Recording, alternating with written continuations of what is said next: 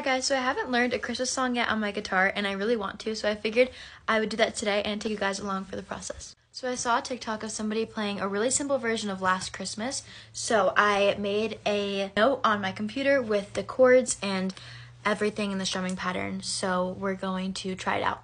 So capo is on the 2nd fret. The chords are C, A minor, D minor, and G. And then the strumming pattern, I'm just going to show you on C, is down, down, up, up, down, up. You do it twice, and then you switch to the next chord. Okay, I just pulled up an acoustic version of the song because I feel like it would match the vibe more. And we're going to try it. I haven't tried it yet, so let's see how we do.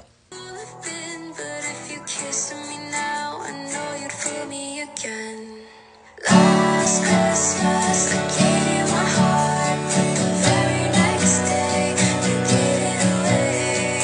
This year, to save me from tears, I'll give it to someone special.